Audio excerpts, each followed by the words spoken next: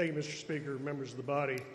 Senate Bill 299 establishes the Kentucky Horse Racing and Gaming Corporation. The topic of the Kentucky Racing Commission has been discussed, and its structure has been discussed for several years.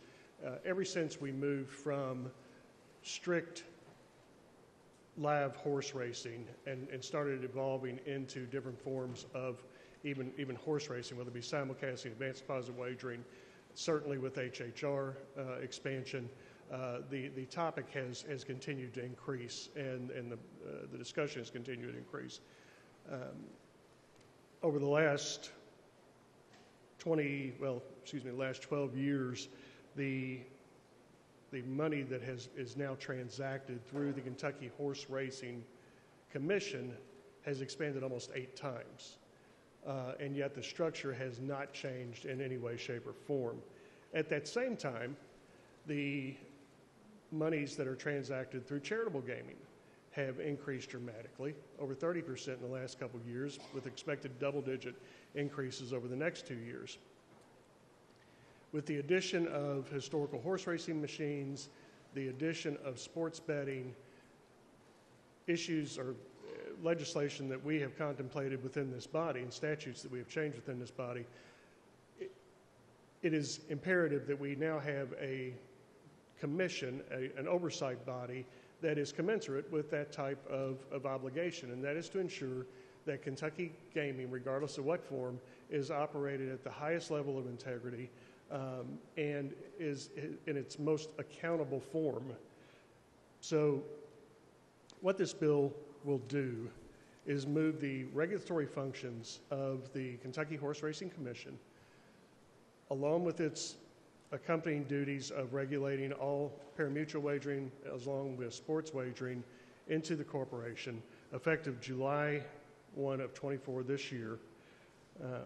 It does maintain the current board that is in place now for continuity purposes. The board that is in place right now, which is an outstanding board, I will tell you.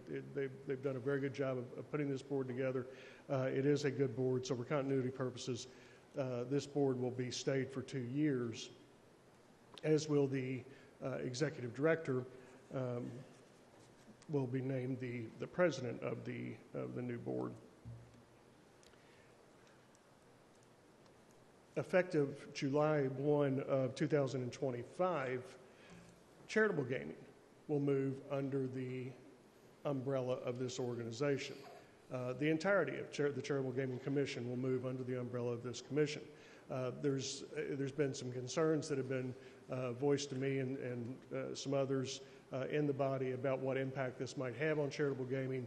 The fact of the matter is, with one small exception, this will have no impact on charitable gaming. Any existing operation that is currently licensed in the Commonwealth with a charitable gaming license will be grandfathered in and will continue to allow them to operate. It will allow them to update their machines, replace their machines, do everything that they are currently doing under the existing structure. This bill explicitly excludes any type of bingo or paper pull tabs, the things that our church picnics do, the things that maybe booster clubs for athletics use to raise money. Those would all be exactly the same as they are before. The only contemplated change in this bill would be that on July 1 of this year, there will be a moratorium placed on the expansion, the new issuance of electronic pull tabs, which operate much like an HHR machine or a slot machine or any other type of gaming machine. There will be a moratorium placed on those until the commission transitions into the new regulatory body. So until July 1 of 2025, the reason we delayed implementation of the charitable gaming portion, twofold, or actually multifold for that matter.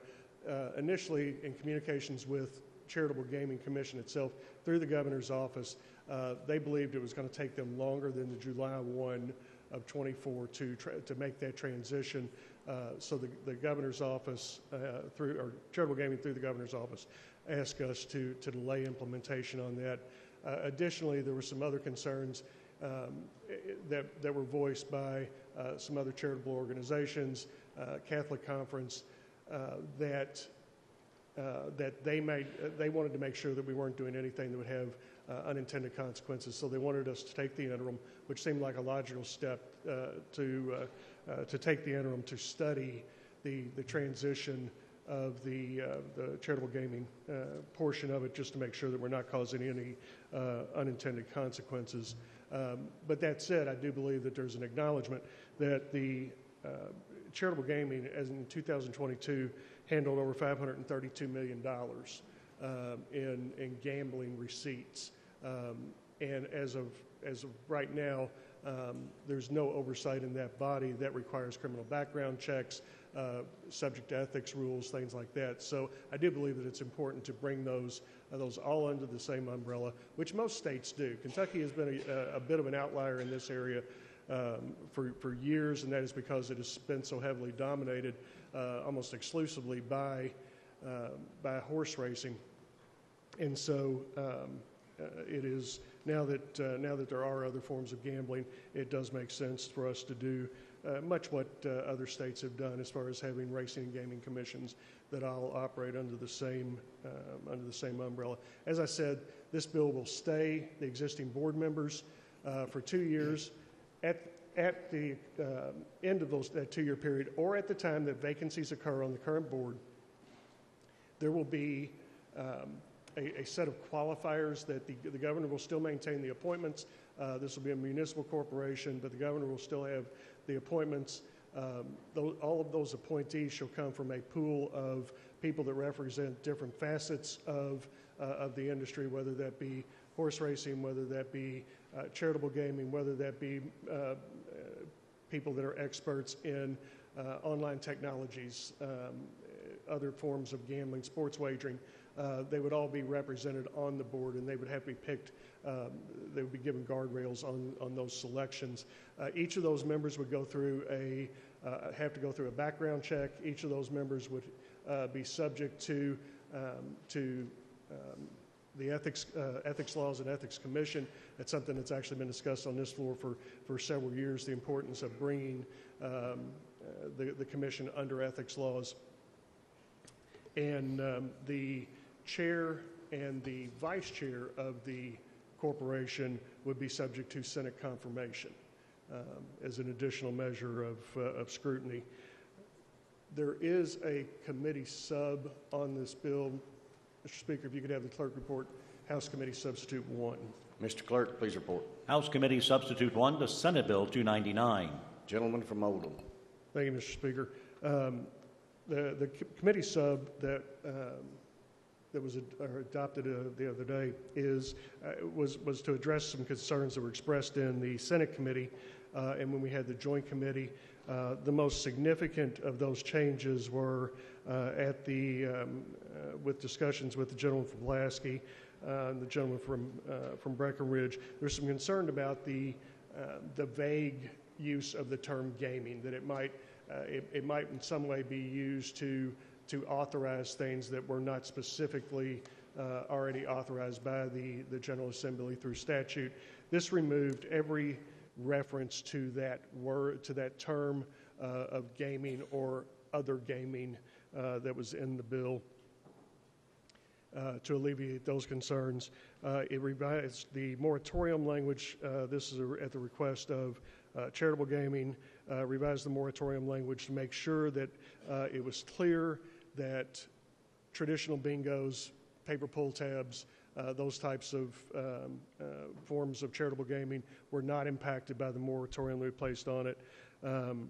It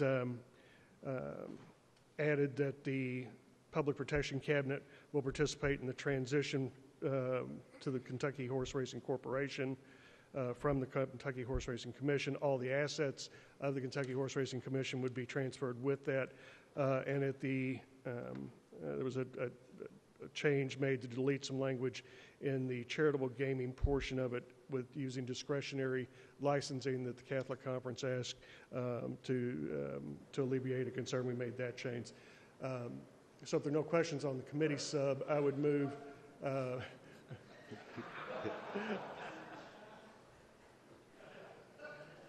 on second thought. Yeah, I would move adoption of House Committee Substitute 1.